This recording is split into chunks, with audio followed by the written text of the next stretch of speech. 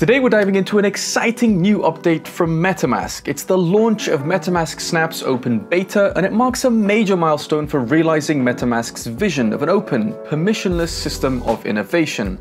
Today we're investigating what it is, how it works, and who can benefit from it. So stick around till the end and don't miss out on the walkthrough so you can learn how to get started with MetaMask Snaps right away. You're likely already familiar with MetaMask, which thanks to the popular MetaMask wallet has established itself as the leading Web3 self-custody platform in the space. Their mission is to democratize access to the decentralized web, and they're now expanding the platform's capabilities. On September 12th, MetaMask launched its MetaMask Snaps Open Beta in an important move towards permissionless innovation in the space. Now, the beta targets advanced Web3 users and it offers curated snaps in 3 categories. These are transaction insights, interoperability, and notifications, and we're going to explore these in just a second. But first, what exactly are snaps? Well, they're a set of new features and functionalities created by third-party developers that the MetaMask users can install directly into their wallets.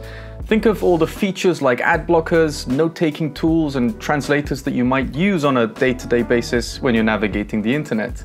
Similarly, each snap serves as an additional feature within the MetaMask wallet to enhance the Web3 experience. And users can actually decide which ones they want to install based on relevance, and they can add specific functionalities to the MetaMask wallet. And as for the developers, snaps capture a fuller extent of Web3 innovation by enabling any developer to bring their specialist expertise and build for the platform. Now, this approach of innovating for both the users and the developers can empower the broader developer community to keep building. And it also aligns with MetaMask's vision of a decentralized, permissionless approach to Web3 innovation. Now, we'll dive deeper into how snaps are useful for both the users and the developers in a second, but quickly let's find out what kind of snaps we can already start exploring. So just to reiterate quickly, the 3 categories of snaps available at present are transaction insights, interoperability, and notifications. The first phase of the launch introduced 36 snaps. And a sample of the initial snaps that support transaction insights include Wallet Guard, Forter, Blockfence, and Threat Intel. Now, in the realm of interoperability, the currently available snaps allow bridging from MetaMask to major blockchains like Bitcoin, Tezos, Solana, and Mina. MetaMask users can more easily interface with decentralized apps that use the XMTP protocol by signing in without a transaction signature via the Sign In with XMTP snap. And for the in-wallet notifications, users can turn to snaps including Push Protocol, Wallet Chat, and the Web3MQ encrypted chat protocol. We know what kind of snaps we can get started with. Now let's talk about how MetaMask Snaps aims to customize the MetaMask wallet for users. Firstly, the platform offers a variety of tools which serve as an additional feature within the user's MetaMask wallet. This means you can tailor your Web3 experience by choosing snaps that align with your specific interests. For example, let's say you're keen on in-wallet alerts and minimizing transaction risks. There's a category of snaps designed just for that. On the other hand, if you're looking to diversify your digital assets across multiple blockchains, there's a category of snaps to help with interoperability. Now, what does this mean for developers? MetaMask Snaps actually opens the door for any developer interested in extending wallet functionalities. And here's the kicker: developers maintain full ownership of their code.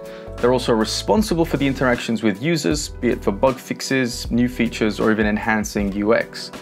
For now, the snaps are available through an allow list-based directory, audited for security and manually added by the MetaMask team.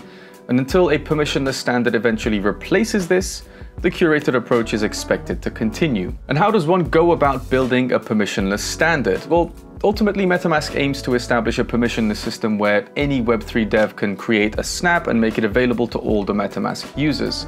And the point is to contribute to a vibrant, decentralized marketplace of tools, features, functionalities, and eventually to customize the user experience. Now, here's an important disclaimer. If you're eager to get started, the MetaMask Snaps Open Beta is just a foundational step. It's important to note that this is not the final version, and Snaps will undergo regular enhancements to both the UX and the platform functionality as we move forward. So if you're an early adopter looking to start exploring MetaMask Snaps, the open beta is currently accessible on extension V11 and above. Mobile integration is on the way. For more information, the MetaMask Snaps directory lists all the snaps that are available for the open beta, and users are encouraged to submit any feedback they have to the MetaMask team. You can also learn more on the MetaMask Snaps website, and any additional information can be found within the MetaMask support page or in the FAQs. Now, we're about to get our hands dirty and dive into the snaps, but before we get to the walkthrough, it's crucial to stress the importance of safety. The MetaMask Snaps open beta is designed for advanced users who have a solid grasp of MetaMask and the broader Web3 landscape, as well as an understanding of the risks tied to beta testing any kind of third-party application. A few core principles stand out for secure navigation of MetaMask Snaps, also with Web3 in general. First of all, keep your SRP or your secret recovery phase secret. Don't share it with anyone. Don't email it to your grandmother, and certainly don't pull it up during a live stream for everyone to see. Secondly, many snaps are focused on enhancing security. Think about Forta, SafeRoot, or BlockFence. You can already leverage these tools to significantly improve your Web3 operational security. Number 3, always use the official MetaMask Snaps directory to ensure you're installing a genuine snap.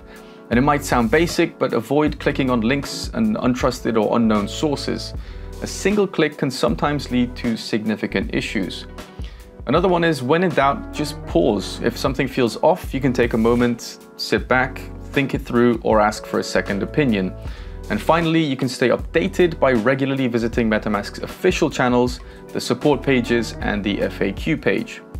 The point is simple. It's in beta, it's unfinished, and you need to keep your wits about you. Just because the snap is in the allow list does not mean that that snap can't have bugs or vulnerabilities. It only means that the authors aren't actively trying to defraud you. Right, so now that we've covered the what and the why of MetaMask Snaps open beta, let's actually go and use the available snaps, because it only takes a few clicks to get started, and it's actually quite a straightforward process. So if we head over to the MetaMask Snaps directory at snaps.metamask.io, we're going to be confronted with the first 36 snaps that are made available. Now, if I go and pick a random one like Wallet Guard and we add it to MetaMask, well, first of all, we can see the description of what the snap does. We can see where it comes from, what version it is, who developed it, etc., all on screen. So we're going to go and add it to our MetaMask wallet. We are greeted by a MetaMask pop-up.